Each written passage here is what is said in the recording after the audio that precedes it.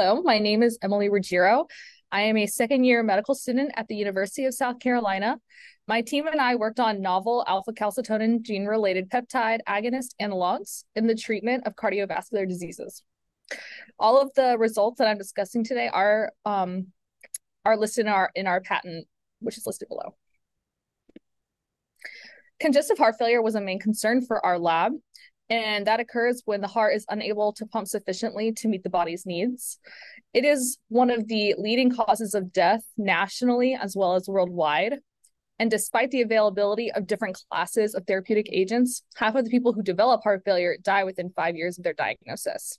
So what is alpha-CGRP and why are we interested in it?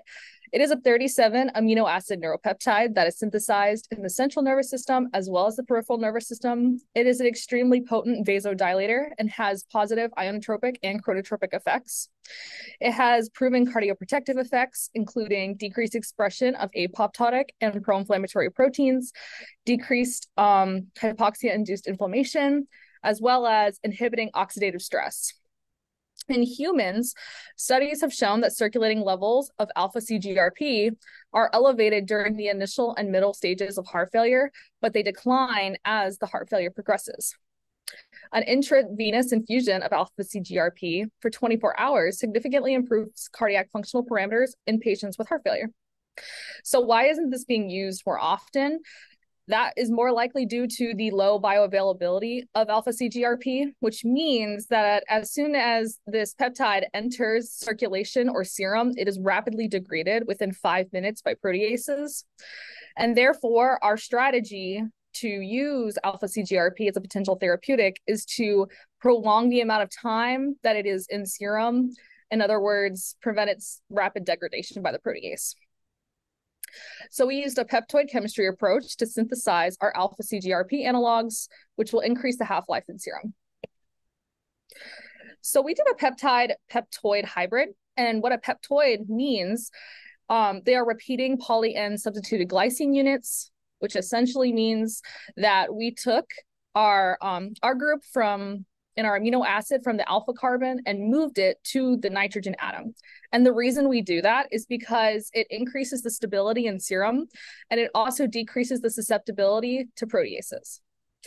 So we took this peptoid, and our peptoid is N-meg, and we added it to the N-terminal of alpha-CGRP, as well as the C-terminal of alpha-CGRP.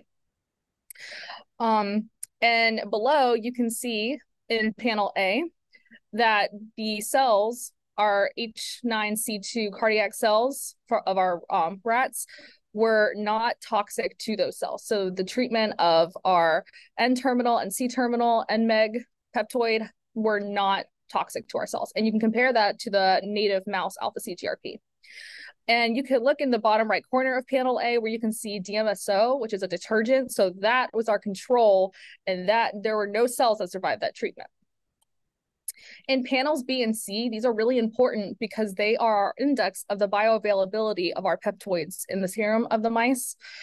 You can see in panel B that the systolic blood pressure decreased in a time-dependent manner for our N-terminal N-meg alpha-CGRP treatment. However, in panel C, you do not see that same treatment. Therefore, these indicated to us that the N-terminal N-meg had increased pharmacodynamic availability in serum, and therefore gave us the boost to keep going forward with the N-terminal N-meg. In order to determine alpha-CGRP's benefits in an actual stress-induced heart failure mice, we had to induce a pressure overload heart failure model in which we did a transaortic constriction surgery. So what we did was constrict the aorta, which would increase the pressure that the ventricle has to work against in order to pump the same amount of blood to the rest of the body. On day 0, as you can see in panel B, or timeline panel B, day 0, we performed the TAC surgery. And every alternating day after that first surgery, we did a subcutaneous delivery of our N-terminal N-meg CGRP. And on every 7th day after that initial subcutaneous delivery, we did an echocardiograph to get the results shown in panel C and D. If you look in the right upper corner, you can see our 4 mouse groups, which we had A for sham.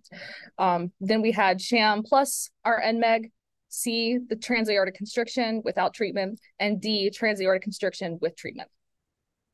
In panel C, you can see that the sham and our sham plus our treatment group, there really isn't a difference, which was to be expected, considering there wasn't any stressor-induced model on those mice. But however, in the transaortic constriction, you can see that the percent fraction shortening had significantly decreased. And this indicated that we had successfully induced heart failure in these mice. And when we did a treatment group with the TAC surgery, there was an increase in percent fraction shortening. And this indicates the cardioprotective effects of our NMEG peptide. In panel D, you can see the same thing of our results of heart rate for sham and the sham plus treatment group. There really wasn't a difference, which was to be expected. However, in the transverse aortic constriction mice, you can see the increase in heart rate. This was taken during an autopsy after sacrifice, after the day 30 of the subcutaneous injection. And in the transaortic constriction mice with our treatment group, there was a decrease. And this, once again, the increase in heart rate during our TAC procedure increased. And that showed us that we successfully induced heart failure. And the treatment group shows the cardioprotective effect of the NMEG in those heart failure-induced mice.